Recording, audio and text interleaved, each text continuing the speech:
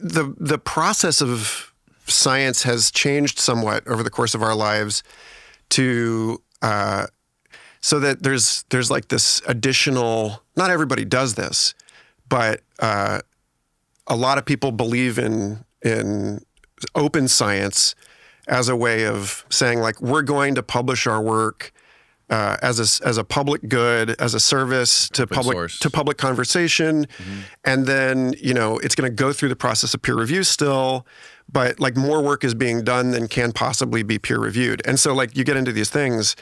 I wrote this paper about this in 2020 about how do you make sense of this stuff now? Like this was about COVID and how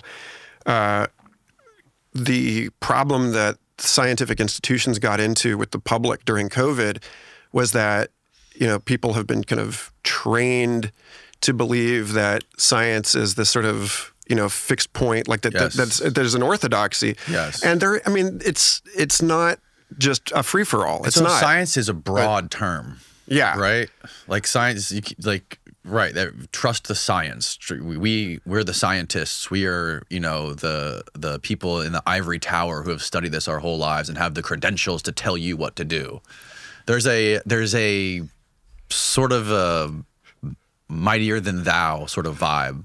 Well, I mean, it really is like all science, all knowledge, you can kind of trace it around a circle of, an observation that starts from personal experience and then is, you ask a friend to, hey, like stand here and look at this and tell me what you see. And they see the same thing, then that intersubjective validation, I-thou validation is more robust than just I saw a UFO or whatever. And then, but then like maybe the two of you grew up in the same house. Right. And so you're biased in the same way, and so then, science, as most people understand it, is this third person validation where you bring in somebody from a completely different set of experiences and they're going to, you try to find, you stress test these claims as hard as you can, but there is no fundamental, there's no moment where you have, like the replication crisis going on right now in psychology and in pharmacological medicine has a lot to do with the fact that the mechanical, like the action of different psychoactive or different medical things have so much to do with expectation and the placebo effect and so on that you can run the experiments 20 years later and get different results because the culture has changed. Right. And so people's expectations have changed. And like the way that there's a famous set of psychological experiments done by Daryl Bem who called Feeling the Future. Let's see. So Daryl reversed the time series on all of these famous psychology experiments, I think 9 famous psychology experiments. And this piece is him basically saying, we took for granted that the past comes before the future. But if you reverse the order of these experiments, you can see that people are, like, you get results that are as statistically significant if you have them, select something before they actually see the slide or whatever. So he was saying, like, look, according to your own standards, the field of psychology needs to admit that we have some sort of precognitive ability. And people went insane over this paper. And it was the result of an ongoing debate in clinical psychology or in experimental psychology about whether the discipline itself is flawed or whether like a lot of people claimed that he was burying negative results, and a lot of people reproduced his work, but then denied that they had.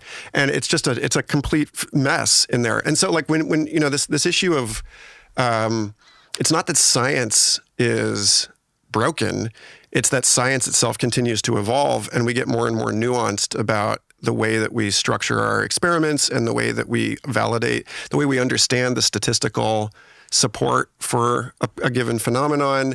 And then also, Max Planck is famous for saying that science proceeds one death at a time or one funeral at a time because people get so stuck in their thinking that they deny the validity of anomalous evidence, and they need to be replaced by younger researchers with fresh eyes. And it's so corruptible as well.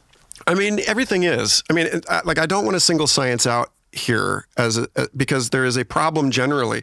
I interviewed Thi Nguyen, a University of Utah philosopher, several years ago, and let's see, where is this? Oh, that's on Substack. Yeah, Thi Nguyen and I had a really interesting conversation about expert identification and how basically, like, if you're not an expert in a field, then you can't actually validate what an expert is saying, and the amount of time it takes to develop expertise is always longer than the amount of time that you have to communicate something, like a complex idea. Right. And so it's not just climate scientists versus everyone else. It's also, geopolitical experts versus everyone else. It's also plumbers versus everyone else. It's like there are kind of an unspecified, kind of theoretically infinite number of things that you can be an expert in. And as knowledge becomes more and more developed, as our body of knowledge becomes more developed, then the amount of time it takes to learn some of these fields means that, like, there are more kinds of expertise. It takes longer to acquire that expertise. And so we're on the surface of this, like, growing volume of information that is, with these major information technology revolutions like printing press or the internet, we hit these periodic crises in being able to understand how to articulate the knowledge and, like, bring it together and, like, unify it. And so Simon DeDeo, a Carnegie Mellon professor I interviewed years ago for Complexity, talks about this. Let me see if I can find this. Oh, this is a fantastic talk he gave years ago. Oh, wait, not this one. Super Theories, DeDeo, Consilience. He gave a talk. Yeah, here we go. Super Theories and Consilience from Alchemy to Electromagnetism, looking over the history of the Proceedings of the Royal Society, the oldest scientific journal, and running statistical analysis on this body of data that showed that every 150 years or so, we go through this wave where knowledge, let me see, I think this is it. Yeah, so you can see these spikes in the confidence of, this is mutual information in bits, is the linkage between different disciplines in science. And so we go through these things where about 100 years, we get more and more unified in our scientific understanding. So, like, you can see where the study of electricity and the study of magnetism ends up becoming the study of electromagnetics. It's like it becomes one discipline. And then there's a 50-year gap where suddenly that innovation in scientific thinking generates so much new insight that we lose the plot. And so we're in one of these right now where the successes of the scientific endeavor have given us so much more to consider now that we don't know how to fit it all together. And we're going to go through another couple of decades before it starts making sense again. But it's not a crisis in terms of, like, what science is, and it's not a crisis that's unique to the academy or to any other specific institution that deals with, like, it's not a crisis unique to journalism. This is something that happens with every new institution, and within 150 years, whatever institutions we come up with now to unify the knowledge produced by the internet will be in crisis again, and we'll have to come up with some new system. But science will persist. Science will continue to evolve and become more and more effective and capable of making sense of things. It just won't be science like most people think of it now. Yeah, it seems like there's got to be there's got to be something else, like another way to like, everything can't just be weighed and measured in a lab, right? Like, this is one of the things I was talking to Annie Jacobson about a couple weeks ago when she wrote this book called The Phenomena, and she was explaining that some of these precognitive ESP abilities that people have, they can't be duplicated and they can't be weighed and they can't be measured, and there's this huge divide and there's this clash that goes on between the phenomena and the scientific method, right? Because they just don't mix. And you can't duplicate any of this stuff, but it's very much a real thing. And this is something I was also talking to Jack Sarfati about a little bit. He's like, these people. Who was I asking him? I think I was asking about somebody who was coming in who was like skeptical about the whole UFO phenomenon. I'm like, and Jack, you know, obviously he's got his opinions. Yeah, he's like, I'll fight him. These people are fucking idiots, Danny. They're fucking idiots. I know this shit because I've seen it. It exists, okay? Just because you can't fucking weigh it and put it in a beaker doesn't mean it's not real.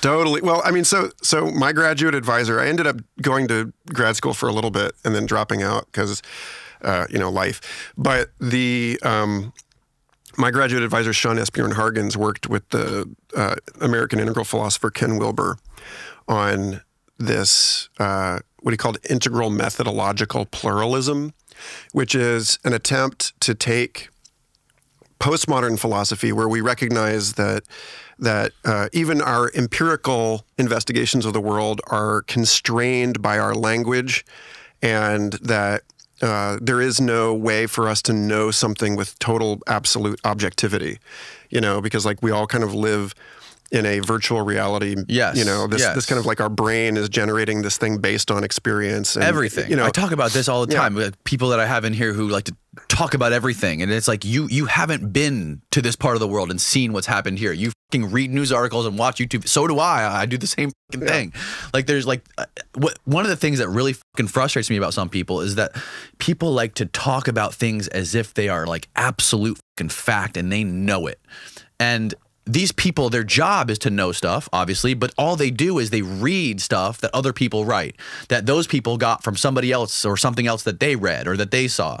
Yeah. I mean, so that's the thing, is that like as, even the most rational person has to base some of their behavior in the world on expert claims made by other people that they can't directly validate. Yes. And that this doesn't mean that it's an ontological free-for-all. Like it doesn't mean that like there isn't, that we can't approach truth and that there aren't some people that see certain truths more clearly than other people.